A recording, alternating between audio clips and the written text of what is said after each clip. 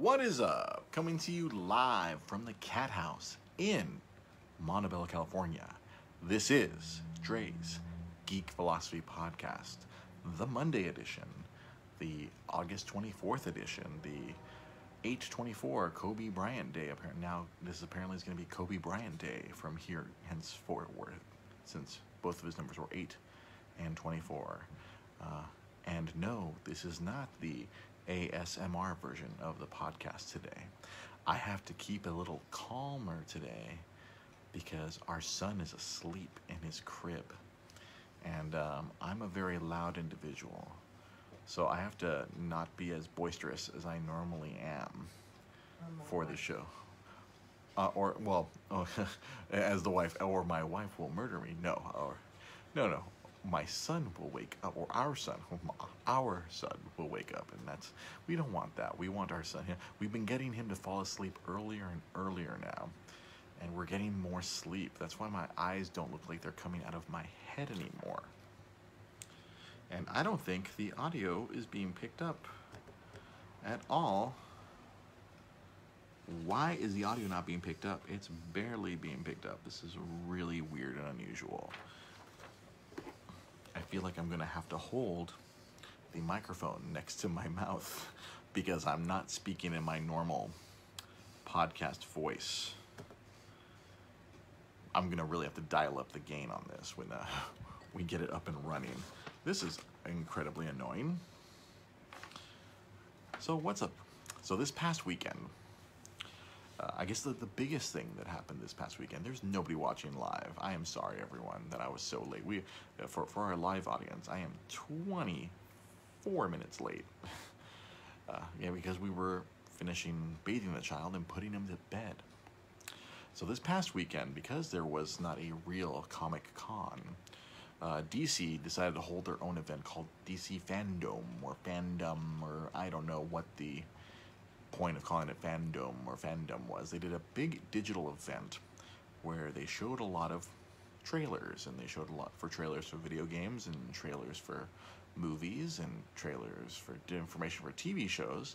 And as our good friend of the show and previous podcast co-host Pete Molini told me, they didn't really announce anything in regards to comic books. They announced very, very little in regards to the actual physical comic books. They did announce that Milestone Comics, something that happened when I was a very young man. I remember when Milestone Comics was a thing. That was that was the attempt to do black comics. It was black focused comics. Dwayne McDuffie was the spearhead of that back in the early 90s. I remember those. I had copies of I believe it was Syndicate and Hardware. They're very interesting.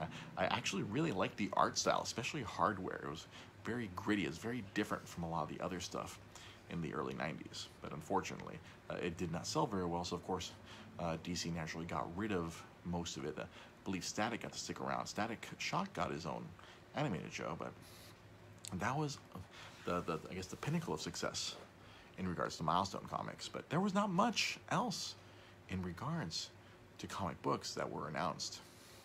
And this DC FanDome that happened this past weekend, what did get announced was they announced a couple of video games. For those of you who love video games, they announced a Suicide Squad Let's Kill Justice League game brought to you by Rocksteady Studios. If you don't know who Rocksteady Studios is, that is the studio that brought you all those amazing Batman Arkham games, Batman Arkham Asylum, Batman Arkham City, and Batman Arkham Knight. Not Arkham Origins. That was somebody else that did that game. I forget which studio did that, but that was definitely not Rocksteady Studios that brought us those sublime experiences on the PlayStation and on the Xbox. But that group, they're making a Suicide Squad game where I guess you get to play as the bad guys, and you get to try to kill Superman and kill Batman and kill Wonder Woman and all the rest of the Justice League.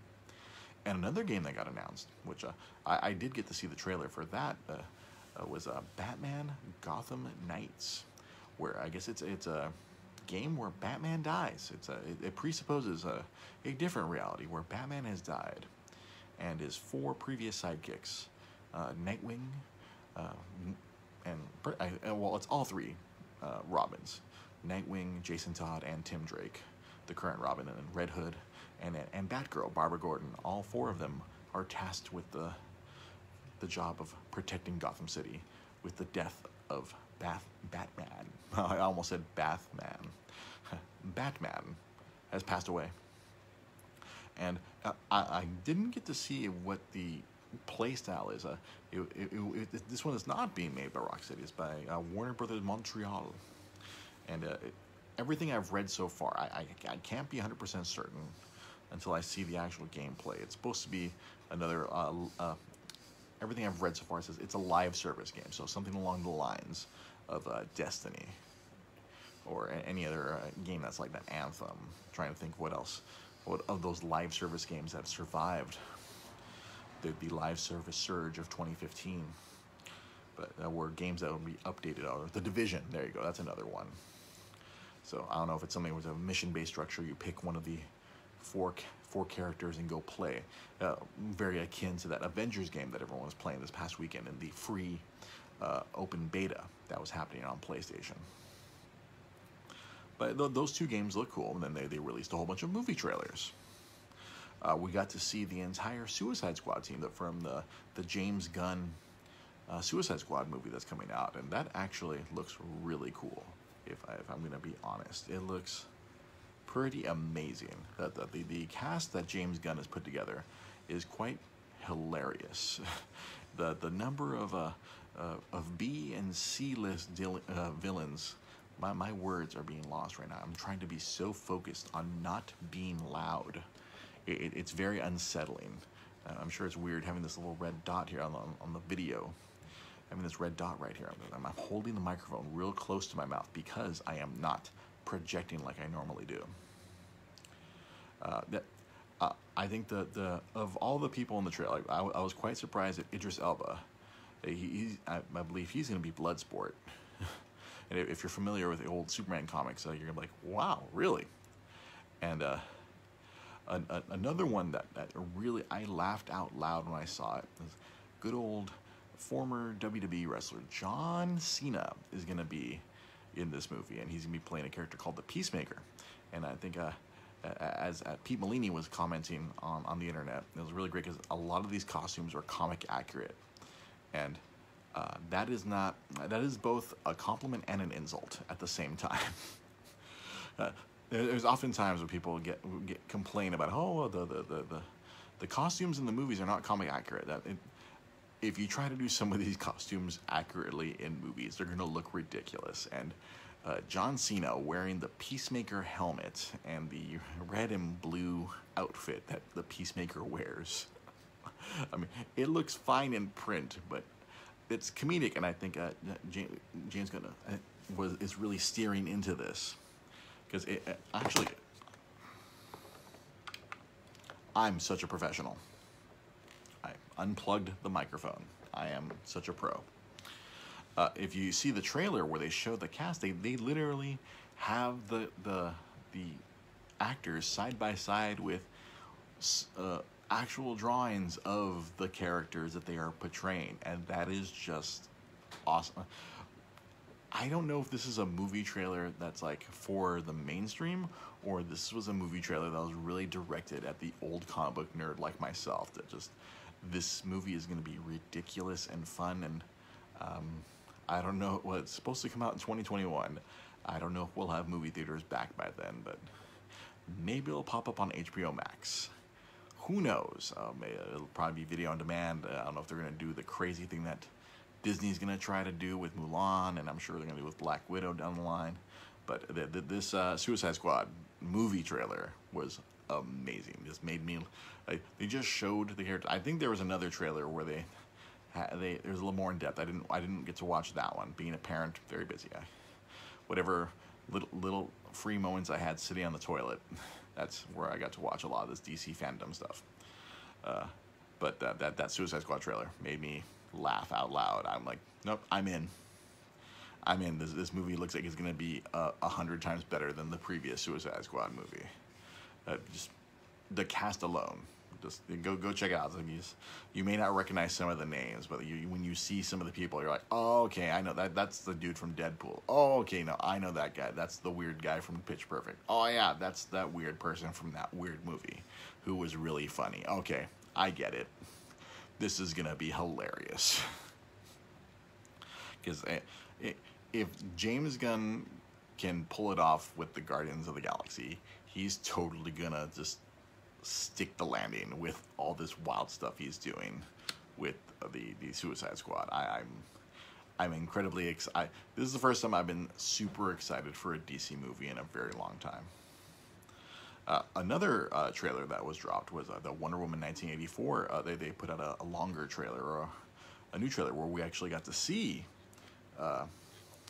Kristen Wiig fully formed as the cheetah, and that looked really cool. That trailer looked like that is going to be a lot of fun. You have a lot of the 80s tropes being done in that movie. I think that the end of the trailer where Steve Trevor is like, "Is this what you wear?" and then Wonder Woman just putting him in all kinds of weird 80s get-ups, and I was like, "Yep, they're starting." Paul, cheetah looks atrocious. I mean, it's certainly a look. They showed her. I was just like, that's certainly a move they went with. Yeah, a lot of the still images I've seen have not looked good. Like in motion, it looked okay, but yeah, a couple of the still images I saw of her in full cheetah regalia. Yeah, same CGI as Cats. You know what? That's not out of the realm of possibility. I wouldn't be surprised if it's the same CGI team. Like, we're gonna redeem ourselves. We're gonna get this right with this cheetah, and then whoops. But I'm totally there for 80s humor. I vaguely remember most of the 80s being a child. They only showed her in dark lighting, so which means the CGI probably wasn't done. The CGI on Wonder Woman's winged cape was mostly complete, but the rest of it, yeah, I guess you can take it or leave it. But yeah, that trailer looked like it's gonna be, you know, more of what the previous movie had, but instead of being during World War I, it's gonna be set in the 80s. I'm sure we're gonna have a lot of. It's gonna be the most Marvel-esque of all the DC movies. Did I hear about the butthole cut of Cats? No, I have.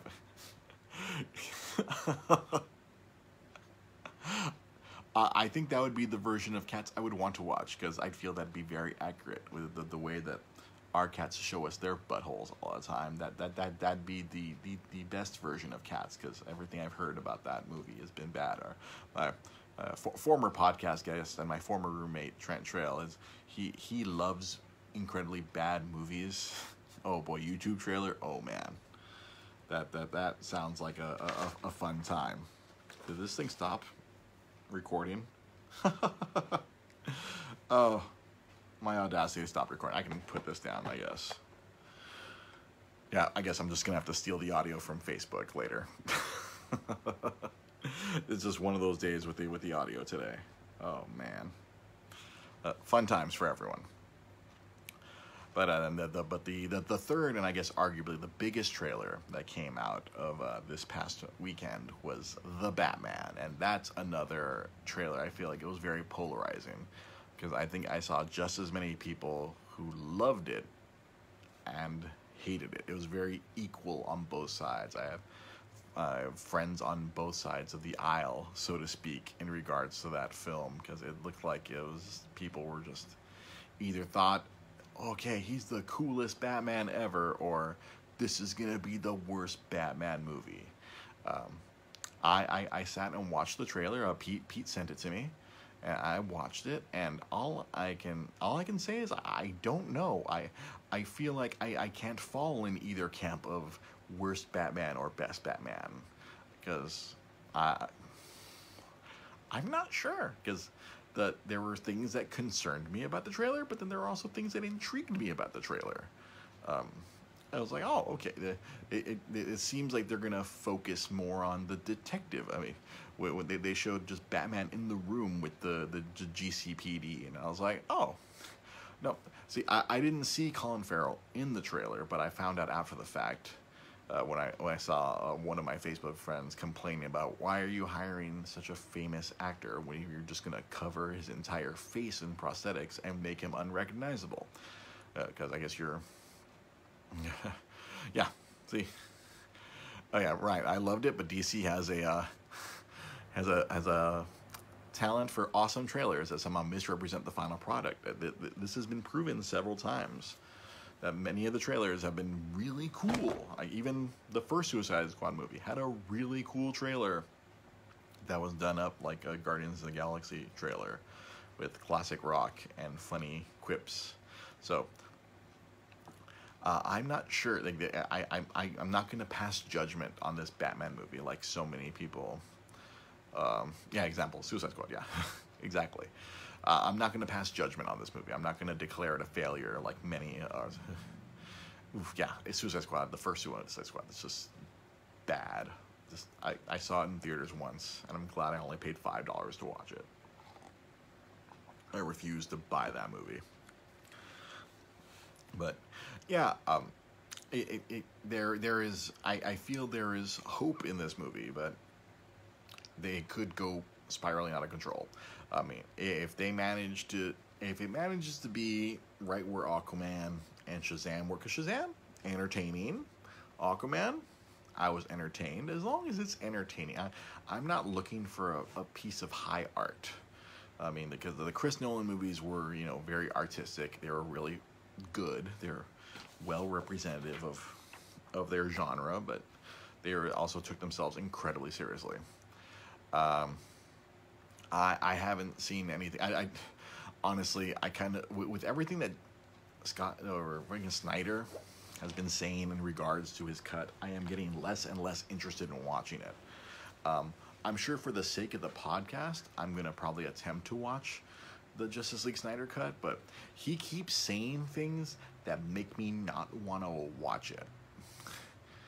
He keeps talking about how all the thing, how everything that was wrong with that Justice League movie. Yeah, you know what, that Justice League movie was a weird hodgepodge of two movies. Like we discussed here a couple of years ago. I don't enjoy these Snyder DC movies. I mean, correction, I enjoyed Watchmen, but that was him just following the plot of Watchmen with his crazy need to make everything extreme and dark and gritty, which works for Watchmen. Man of Steel. See, I see Rolando Morales watching, probably one of the biggest Superman fans I know. That dark and gritty, that's not Superman. Superman, it's funny because over and over they keep saying that the S stands for hope, but there wasn't a lot of hope in that Man of Steel movie. And then don't get me started. Yeah, Watchmen was one of the best comic book films because he followed it along. He followed what Alan Moore wrote almost to a T, except with of course they changed the ending, but that's beside the point. I weirdly made peace with that ending change because it's like they had to make it more consumable for a general audience, because your comic book nerds totally get, oh yeah, the alien coming in and blowing things up, and then blaming Dr. Manhattan and using that as a cover. That was actually very inspired little change to the original Watchmen book. I thought that was very clever in a nice seamless way. It made sense for film. Because you only have 2 hours. You don't have an episodic thing. Like I still haven't finished the Watchmen show because that was right around the time when we were having the kid. So it's been Paul, I'm sure you know, trying to be a nerd around a baby is very difficult. Yeah. See, HBO made it work. That's the thing. I'm sure the Squid would have been too much for a 2-hour movie, but for a long narrative, that made a lot more. I'm sure it would have made a lot more sense for a long episodic thing. So yeah, he can make a good movie. There was a Dawn of the Dead. I thought that movie was a lot of fun. I can rewatch that movie. I can watch Big Rains with a shotgun, be a smartass, and kill a bunch of people all day long. But when you start messing with Superman and kind of making him a weirdo and a weird sociopath, that's where you lose me, and obviously you lose a lot of people. You take a movie like Batman Superman, which should have made $1 billion. You put the two biggest icons in comic books. Sorry, Spider-Man. Superman and Batman, those are like iconic characters. They're like the Mickey Mouse of comic books. You go around the world, you show someone a Superman S, or you show Superman, the Batman logo. Everyone around the world knows who they are, hands down. In more recent history, you know, Iron Man and Cap and Thor, because of the movies, have become bigger than they were 10, 15 years ago. But you're talking about Batman and Superman, globally known, and you put out that movie, it should have made over $1 billion easy if it was entertaining and fun. But that movie was just such a bummer of a movie. It's depressing. There's people who enjoy it, and you know what, I will never take that away from people who enjoy it. But your average person is going to watch that movie and be like, whoa, that was really weird and really like dark and unusual. I mean, there's parts that are good. There's good. He doesn't. It's not like he's making a piece of trash, but it's just there's so much more potential. So, of course, we go forward. Batman, Superman. That movie was what it was, and then we go to that Justice League film, which was half Joss Whedon, half him, because he unfortunately had to leave the movie before they went into post-production because, you know, he lost a kid. I'm a dad now. That makes even more sense to me now than when I was talking about it 2 years ago. God, that was like 2.5 years ago. That was during the first year of the podcast when we were in a fancy radio studio doing this show. And I definitely did not have the depth of being a dad at that point. And so he had to walk away from the movie, and then Joss Whedon was hired after he was unceremoniously kicked out of Marvel. And he tried to complete it and turn it into more of an Avengers-esque movie, which a lot more brighter colors and less grays. And we got what resulted that an unusual Justice League movie, which also should have been a movie that made crazy Marvel money. I think that's the big disappointment with a lot of the DC movies, where like if you make something that people that are entertained. I mean, I'm not going to say Aquaman's a great piece of cinema, but you know what? That was an entertaining movie, and it made $1 billion, coasting on the charisma of Jason Momoa. It's like you put you put something entertaining around Jason Momoa, and look at that. You can make $1 billion with Aquaman, but you drop the ball so hard with Superman and Batman that it doesn't make sense. We're like, yeah, that movie made $600 million worldwide. Like, what did you do wrong? And yeah, obviously something went wrong. But now, to circle this back to why this is relevant, every interview that Snyder has done in regards to this Justice League cut, he's been bashing everything about the Whedon revisions of Justice League. I guess trying to and say, oh, like mine would be superior, mine would have my vision would have been better, and so it makes me think like, yeah, I don't know how entertaining his version of the Justice League is, and it's just I think it's just Warner Brothers and now parent company AT&T trying to, all right, we have all this footage, there's a lot of hype behind it. Let's see if we can sell some HBO Max subscriptions for a little while, and maybe a bunch of these people won't forget to cancel their subscription after 1 week or 1 month, and we'll rake in some money to make up for the however many millions they're pouring into finishing the Zack Snyder cut that the internet has been clamoring, a very vocal minority of the internet has been clamoring for. I think that's my feeling. I know he talked about it some more. He talked about, oh, I hate this line, I hate that, and I guess they did some sort of panel where they curated all the questions. So they teed him up a bunch of softballs. That's the only thing I've read about the Snyder panel during DC FanDome, where it was just a bunch of softballs for him to knock out of the park. They curated the questions. It wasn't like a regular Comic-Con experience where a few assholes get in there and ask something stupid. Or they try to challenge the director. So that's all the big stuff that came out this past weekend from DC FanDome, or as Pete replied, the abandoning of comic shops. That's what how from the perspective of a comic shop owner, that's what DC is doing.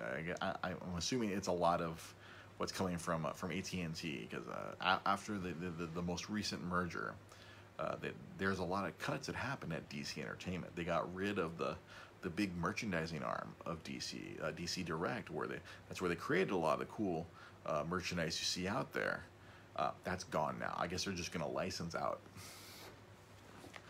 all their awesome characters to other people to create instead of creating the products themselves. I'm sure logistically and financially that probably makes more sense for them just to collect money and let someone else make it. But DC directly, the DC Direct stuff was really awesome. And I guess I'm just biased. I want to see quality product, not crap product, come out from like these properties. Because as much as I sit here for years and talk about how awesome the Marvel movies. As a comic book fan, I've always been more of a DC guy. But the Justice League movie is such a great disappointment to me, because the Justice League comic book has always been one of my favorite comic books going back to me being as a kid. I spent 8 years from like 6th grade to middle of college collecting the 1990s Justice League. I was going from convention to convention, digging through quarter bins and 50-cent bins, slapping together this funny, weird series of the Justice League of the early 90s. And I slapped it all together without the internet. That was like a quest. I love DC Comics, and then they had their great creative renaissance in the mid 2000s, and then now lately, like it's been going off and on. Like recently, it was getting good again, but now apparently it just seems like they're abandoning the comics again. And that's every piece of information I get from good old Pete Molini. It sounds like they're just moving away from physical comics. I was explaining to my boss today at work, like that comic books have long been kind of a loss leader for within Warner Brothers, and then obviously Marvel at Disney. They're like, they lose money creating the comic books nowadays, but they have to keep maintaining the comic books in order to maintain the trademarks on all these wonderful characters that they're making money in the movie and TV and licensing and merchandising divisions. You have to keep, I guess, it's originally, as long as you maintain that trademark, you have to keep producing it. At least that's what I've been told. I'm not a trademark lawyer, and I've never sat here and claimed to be one. But that's like logically, a lot of these corporations, like why do we keep making these paper things that people may or may not buy? Because that's how you maintain, at least as far as creative stuff. I mean, I'm sure in another 20 or 30 years, when Batman and Superman could potentially become public domain, we'll see how the corporations handle that. I'm sure the Warner Brothers / AT&T of the future will not be happy when it's like, what do you mean Batman's become public domain? That's a discussion my boss and I were having, where I was like, I'm sure that the trademark lawyers and the copyright lawyers are trying to figure out, so who do we have to bribe in the government to change these trademark laws so we can. I'm sure people on the Disney side are doing the same thing. How can we keep this stuff from becoming public domain? Who knows? Let me see here. Let me go back to my list here. So, something we talked about last week. I mean, where is it? Let's transition to Fortnite. Let me do a nice little smooth transition. So, this week it was announced that there's going to be a big Marvel event. It sounds like it's a Thor and Galactus, and they're doing some crazy thing in Fortnite, which means an update is coming. So, as we talked about last week, Epic and its great battle with Apple and / Google as well.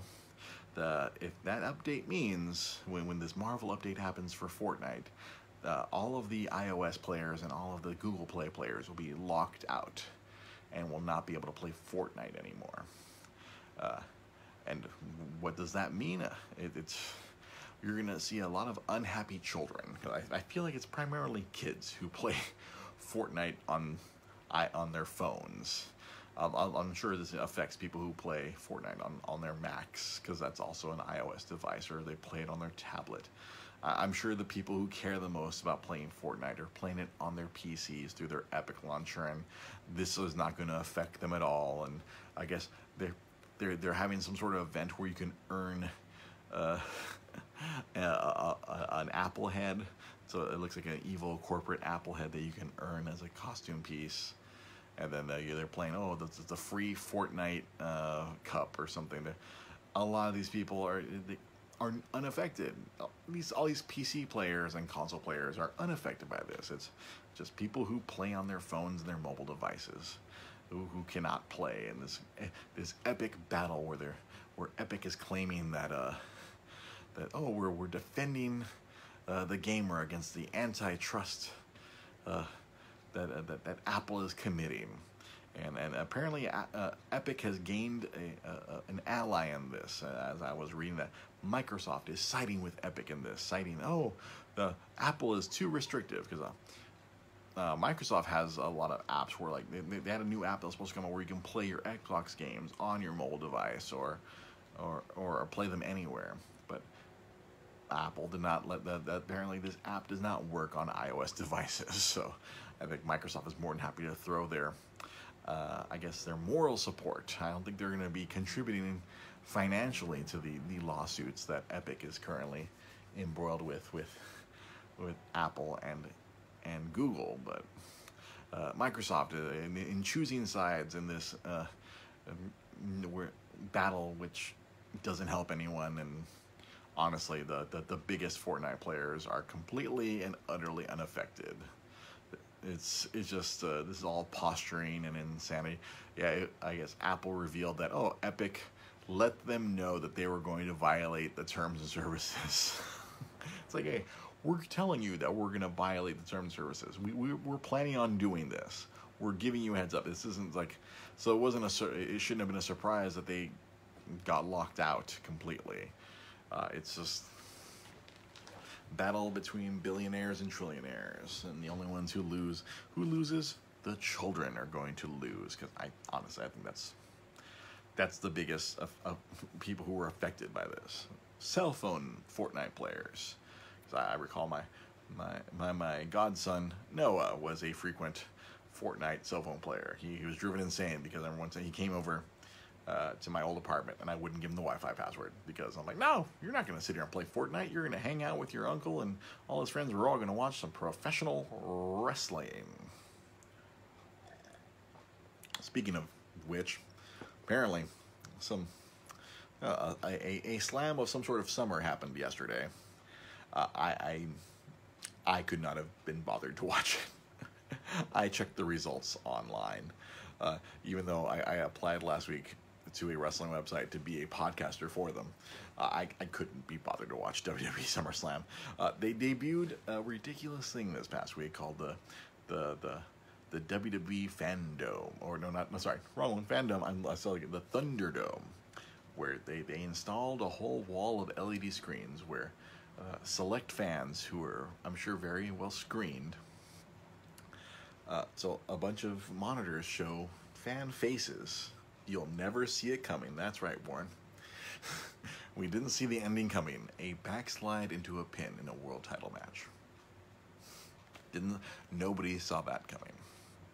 So this Thunderdome that WWE has done, they have the technology, they have the logistics where they created this wall of screens. That way it looks like there's fans there, but it's just a bunch of people on a very big Zoom call. The Thunderdome. And yeah, they're not making noise. It's just a bunch of people sitting there like, it's just like me, or it's just like, I'm gonna do my impression of a WWE fan in the Thunderdome.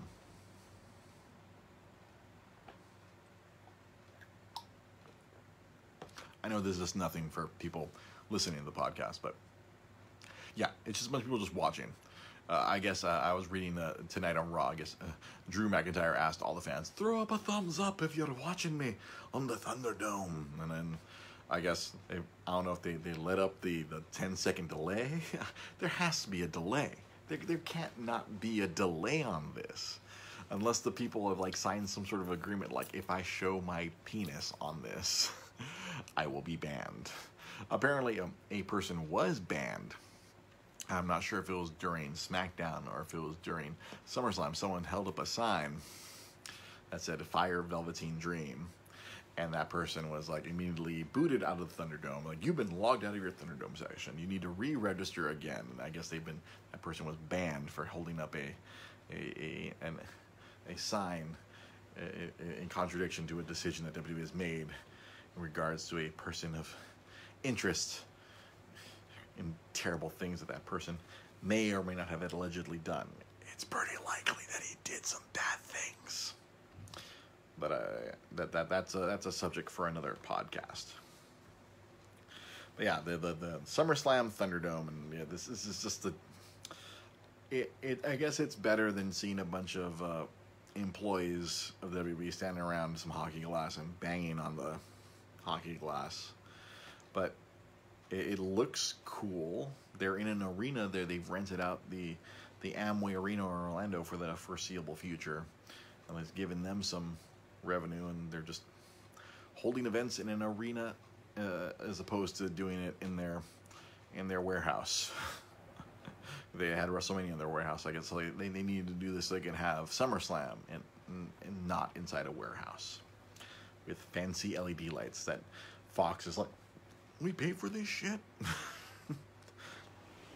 Who knows? It's just pro wrestling is such a weird state. I'm gonna be logging into New Japan World and checking out what's going on there. Apparently, they've been filming stuff locally for New Japan World somewhere here, and I'm actually gonna guess it's in Port Hueneme, all the way out there where Championship Wrestling from Hollywood normally tapes. I guess peripheral friend of the show, Dave Marquez, is the one who's probably running this show, because it looks exactly like they're doing this New Japan NJPW Strong show where they have all the talents that are trapped in America all together, and then any other talents that they're hiring temporarily to fill the gap of some of the live product they need to put on the NJPW world, because they have all the Japanese talent in Japan, and they've been doing shows over there with just the Japanese talent, and then they have all the American or landlocked American talent who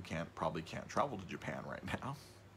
And they're trying to figure this out, and I have to log on in NJPW, because right now I think there's a new episode of NJPW Strong that went up this past Friday, and I got to catch up on those at some point. But yeah, it's tough to be a sports fan right now of any sport or any sports entertainment. Well, it is 9 p.m. Gotta go check on things over here. Thank you for watching. Thank you for listening. I have to go back and rip the audio from Facebook now and see if I can salvage this. We're here every Monday night live. On Wednesdays, we have our Dre Versus. Currently, I am in a long conflict with Streets of Rage 4, but we'll be moving on to another game soon.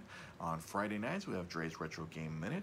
I was going to attempt a new video series as well called Dre's Nintendo Collection, or Dre's Nintendo. I was going to just basically pull something out that's some of my employee-only garbage and be like, hey, check out this employee thing that I have, to see if people want to see that on YouTube or here on Facebook. We're workshopping that other program, because I'm just trying to create more content for both our YouTube page and our Facebook page and our Instagram page. Content is king, and if this thing's gonna get any bigger, I have to keep making more content at some point. But yeah, thank you for watching. Make sure to follow us on social media at DreGP Podcast. That works on Facebook, that works on Instagram, that works on Twitter. You can find us on YouTube, Dre's Geek Philosophy Podcast. Yeah, Show and Tell with Dre. Yeah, there we go. Nintendo Show and Tell. One of the episodes, I don't know if it's going to be the first episode.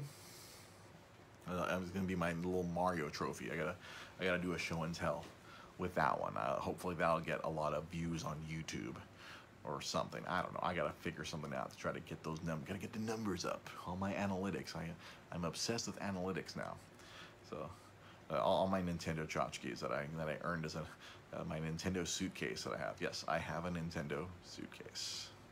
Seriously, it's a suitcase that's completely embroidered. a Nintendo. Actually, I have several Nintendo suitcases. They gave us a piece of play some retro game. That is the that's the end game. I'm trying to set that up at work because I can't do the retro games here at home, but well, I'm trying to set that up at work so I can at least do that during my lunch and do some because I clearly have a big collection of retro stuff that I can play and show you guys. That's what I can do next. Oh, definitely. That's in the pipelines. I have a TV with retro connections. I have all my retro games and systems in my office at work. I just have to smuggle them into the conference room at work and hook up to the work Wi-Fi and sneak away and play that and hope that my boss doesn't get too annoyed with me doing that on a regular basis. The those Dre versus videos, I'm doing those on my lunch at work. I save 10. That's why those videos, I try to finish the levels in 10 minutes or less, because I'm using the last 10 minutes of my lunch. I scarf down my lunch, set up the tripod, set up the switch, set up everything, and quickly try to crank out those Dre versus episodes. More content. Yeah, definitely. Ideally want to play some retro games. Is Tiger okay? Tiger's okay? All right, cool. Thank you for watching. Thank you for listening. We'll see you guys. Yeah, hopefully we'll see some of you later this week watching the videos that we post up. And then for you live watchers, we'll be right back here next Monday night with another live episode of Dre's Geek Flossy Podcast. Thank you for watching. Thank you for listening. We'll see you guys next time.